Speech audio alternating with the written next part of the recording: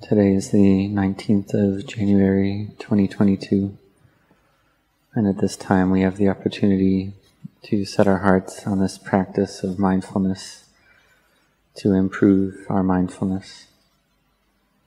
And this word mindfulness, we likely know, means recollection, correct recollection, which is right mindfulness. And mindfulness that's incorrect is incorrect recollection, wrong recollection. And so when we have right view, we know suffering, its origin, its cessation, and the path leading to that cessation. We practice and train in mindfulness. And we may ask, well, why should we train in mindfulness? Why should we practice to cultivate mindfulness? And then we should ask ourselves, well, is our mindfulness in the present moment, is it sufficient? And it's likely sufficient to do our study and work, to do our activities. But when it comes to the moods and sense impressions that enter into our hearts all throughout the day, the mind gets lost in these easily, gets lost quite easily in all these moods and sense impressions, all these aramanas. It gets lost in all of them from the six senses. So we see that it's like we're sleeping, we're not awake, we haven't woken up. And so then we ask, well, what does it mean, sleeping? What does it mean to wake up? Sleeping means not having mindfulness. And so we see people that are physically asleep and they can't fix anything in their lives, they can't think their way out of a situation, they don't have mindfulness. But when we wake up, we see that it's a sleep state, that it's just a matter of proliferation, it's not something that's true. So in the present moment, if we don't have mindfulness, we don't have wisdom, we're like someone who's sleeping, someone who's lost and deluded, and this is the same as sleeping. Lumpur Cha would teach that we likely know what a dead person is. We've seen someone who's died bodily death. They've died, their bodies have died. But have we seen a dead person who can still walk and breathe? This one we don't know. Someone who walks here and there, who still has their in and out breath, but they're dead through delusion, they're dead through ignorance, because they're clinging to everything as me and mine, as self, giving rise to greed, aversion, and delusion, and lacking mindfulness. So when we wake up, we're not sleeping, but the mind may be sleeping through ignorance. The mind hasn't woken up. So therefore we practice and train in mindfulness in order for our hearts to wake up. And the heart that is woken up, that's wakeful, is the heart that goes to Buddha. And to do this one must have effort. It's something that's not easy to do, but we have to put forth effort and perseverance. It's something that we're capable of doing, to bring the mind from a state of delusion, being lost, to the mind that's wakeful. And so one day this happens, one day we see this. And so the mind proliferates, takes everything to be a self, a me, a mine, a you, and a yours. And these moods and sense impressions enter the heart a lot. Some sense impressions we like, and we proliferate based on that. Others we dislike, and we proliferate based on that. There's greed, aversion, delusion, love, fear, hatred, and so on. And mind proliferates based on all these. And for monastics that lack a meditation object, that they don't have their meditation object with them, they might go to a cremation ground. They have fear of elephants, fear of ghosts, fear of tigers, and so on, and they proliferate based on those fears. But when mindfulness arises, then one can see that all of this fear merely comes from proliferation. In reality, ghosts aren't bothering oneself. The tigers and elephants, there's not very many. There's not very many that are harming humans, but one proliferates about these things in the first place, and the mind gets deluded and lost in that. So we practice and train our hearts, train in bhavana, cultivating our minds with our meditation object to give rise to mindfulness, to have bhutto a lot. And this is important, to have the mind hold on to this bhutto in order to stop the proliferation and busyness of mind. There was one disciple of Luang Pu Cha who went to teach meditation in the United States, and he would teach people to just stop thinking, stop proliferating, stop the busyness of mind. And this is something that one can do to bring the mind to peace. And when the mind's peaceful, then one is then able to know the truth, to study the truth. And we ask, well, what is the truth? When we're lost, we don't know it.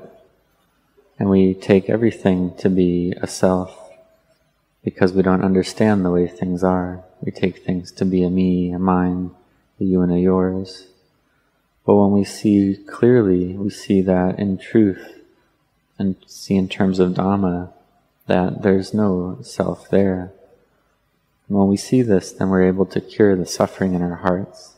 This is something that we're able to do. We see that of all the things in the world, of all the things that we take to be important, that which is truly important is the wisdom to know things in time, to know them as impermanent, to know conditioned formations as impermanent and uncertain, to know that we must be separated from that which we love, that all that arises when that happens is suffering. It's nothing but suffering. So we see that conditioned things, these bodies of ours, we must be separated from them. But when it really happens, when we're really separated from our bodies, or separated from that which we love, we see that we don't really understand, that we're lost, we're still clinging, and suffering arises. So therefore, in this present moment, we set our mindfulness well with to see the six sense objects, to see them as they arise, and to see these six sense objects of taste, smell, touch, sight, sound, and mind objects, to see them as they enter the heart. So we have to have effort in this, to know sense impressions as they arise, and to see them as they arise. And we see how is the mind that's liking, disliking all the time. So we come to bring the mind to the middle, and this middle is the way to see the Dhamma. There was one occasion where I was walking meditation, my body and mind felt very light and at ease. And that night, Luang Pu Cha gave a Dhamma talk about the correct way of Dhamma practice. And he taught that the correct way of Dhamma practice is the mind that's not liking and disliking. This is the way to see the Dhamma. So in the beginning, we need to have a lot of mindfulness. We have generosity and virtue as our foundation. We must be sincere to bring the mind to peace, to be able to do this. And when we're able to bring the mind to peace, give rise to mindfulness and wisdom in our hearts, then we can understand clearly, to see everything as impermanent and uncertain. And when we have correct samadhi like this, we contemplate all sense objects. Whether it's liking or disliking, we contemplate it as unsure, as uncertain, or it's love or hate or fear or greed or hatred. We contemplate it as uncertain. There was one occasion in the cremation ground where I was feeling very afraid. I felt so much fear that I felt that my mindfulness would be totally absent. So we see it's not easy for the Dhamma to arise with so much fear like that. In this cremation ground, there was so much fear that it felt like I would just run away. The mind wanted to run away. It was as if in that moment there was no mindfulness, samadhi, or wisdom at all, or very little. And on this occasion I went to enter my umbrella tent and looked at the in and out breathing. And on this occasion the mind was able to gather together in samadhi. And this was a great miracle, to see that this fear arose to such a great degree, feeling like there was no refuge at all. But then the mind was able to enter into samadhi, to collectedness. The mind was still and peaceful and empty. And once the mind had gathered into this peaceful and empty state, I left the mosquito net tent and went to walk in the exact same location where I just felt such great fear. And I saw that there was nothing there at all. It was all empty. That nature is just that way. It's just a feeling in the heart. It's just the defilements proliferating and giving rise to proliferation in the heart. So we see that this training of the mind is something that's very important. We have to have effort.